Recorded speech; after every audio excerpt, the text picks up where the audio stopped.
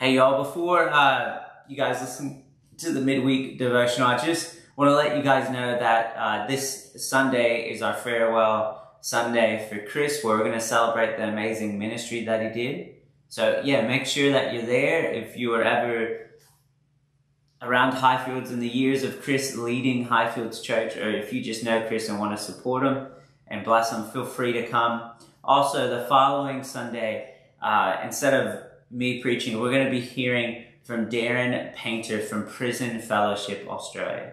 So I'm really excited to have him come out on February 21st and share with us and let us know some of the amazing work that Prison Fellowship Australia does. So I really encourage you to come to that as well. But really make sure this Sunday, if Chris has impacted you at all in his ministry, I really encourage you to be there. And I encourage you to come wearing your footy jerseys, because Chris loves footy. So we're going to be wearing some footy jerseys. I think he told me he's got a Cowboys jersey that I can borrow. And then afterwards, we're going to have some pizza, because I've heard that Chris loves pizza too, and I kind of like pizza myself. So yeah, feel free to come. And we really hope you enjoy this midweek devotional. Awesome to be doing another midweek devotional with y'all. This month as a church, we're kind of diving into the book of Jonah, which is a really beautiful book. It's only a short book as well, which if you're not a big reader, then you don't have much to read. It's only, 4 chapters, but there's so much in it. And on Sunday, I preached about Jonah Chapter 1, verses 1 to 16. So where Jonah's kind of thrown off this boat. And today, I kind of want to look at what happens after. I've just uploaded a blog post this week about verse 17, which talks about, and the Lord appointed a great fish to swallow up Jonah, and Jonah was in the belly of the fish 3 days and 3 nights. And I kind of unpacked that whole 3 days and 3 nights. It's like a motif in ancient cultures, kind of symbolizing like a journey to Shalom, or the underworld, or the netherworld, or whatever you want to call it. It's kind of like indicating that. It's not so much of a time spent within the belly. It's more of an indication of something deeper than that. And if you want to read more of that, feel free to go to our blog post. But I want to unpack what happens while Jonah's in this belly of the fish, while he's on this journey. Whatever it is, this journey that he's on, that he finds himself in after being thrown off a ship. And this is what we read in chapter 2, and I just want to read that with you guys.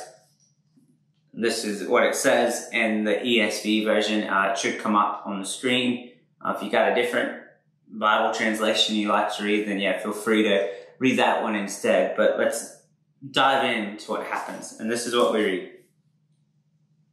Then Jonah prayed to the Lord his God from the belly of the fish, saying, I called out to the Lord out of my distress, and he answered me. Out of the belly of Sheol I cried, and you heard my voice. For you cast me into the deep, into the hearts of the seas, and the flood surrounded me. All your waves and your billows passed over me. Then I said, I am driven away from your sight, yet I shall again look upon your holy temple. The waters closed in over me to take my life. The deep surrounded me. Weeds were wrapped about my head at the roots of the mountains. I went down to the land, whose bars closed upon me forever. Yet you brought up my life from the pit, O Lord my God. When my life was fainting away, I remembered the Lord, and my prayer came to you, into your holy temple. Those who pay regard to vain idols forsake their hope of steadfast love. But I, with the voice of thanksgiving, will sacrifice to you. What I have vowed I will pay. Salvation belongs to the Lord. And the Lord spoke to the fish, and it vomited Jonah out upon the dry land.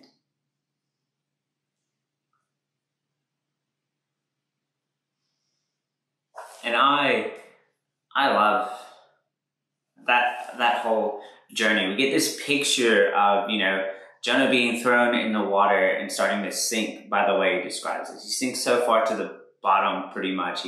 Death has kind of come for him. The waters are coming around him. And in this last moment, he kind of remembers God. And he talks about how this, fish was kind of like appointed to rescue him.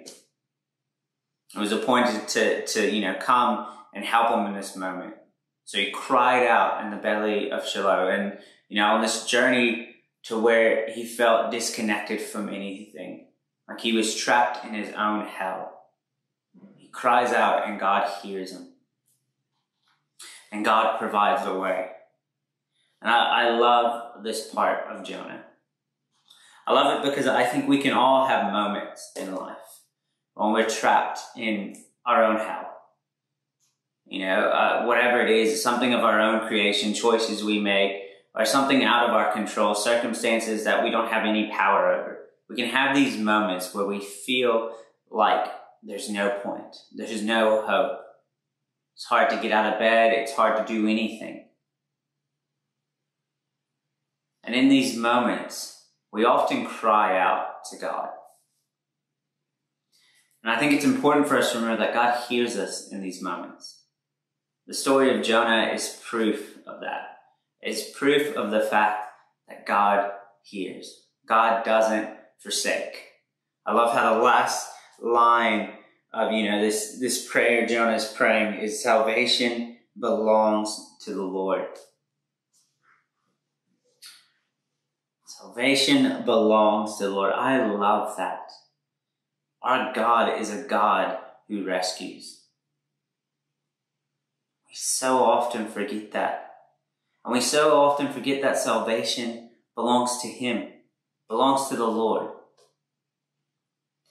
It doesn't belong to us. We're not the ones to judge or figure out how it all looks. It belongs to God. Because our God is a God of rescue. He's a God of salvation. And the story of Jonah points to that. Because up until, this moment, Jonah hasn't really done anything God's asked. He's undeserving of it. He basically got told to do something, ran away from it, went the other way. Not just ran away, he went like the opposite direction to as far as he could. And God creates a big storm that happens on a ship. And the winds are blowing and all this stuff. And Jonah's sleeping while the storm's going on. While everyone else on the ship and all the other sailors are panicking, throwing luggage off, the ship looks like it's about to break up, we read that Jonah goes down and goes to sleep. The captain has to go and wake him up. And he's kind of like, hey, what are you doing? You sleeper, get up, ask your God, maybe he'll help. Jonah goes back up, and then stuff doesn't get any better. The sailors are so concerned, and they know they can sense the divine moment, so they start casting lots, right? To see who's at fault. And the lots fall on Jonah. When they do, Jonah just, tells them, oh, throw me off. Get me out of here. That will help you guys. I still don't have to do what God wants, right? Because if I'm thrown in the water, I think Jonah's pretty smart. He knows what's going to happen. More than likely, he's going to die. So he doesn't have to do what God asks. He can still get out of it. And he can look after these sailors. Because he notices our shared humanity and the importance of loving others. So these sailors throw him out, and then we read of this prayer. We read of the fish swallowing him up. And I love this story because even in my own walk, I know I get it wrong sometimes as a follower of Christ. I know too often, instead of showing love and compassion and empathy, sometimes I mess up. Sometimes instead of doing my part to remove barriers and cultural boundaries and trying to support one another, sometimes I'm at fault for building them back up.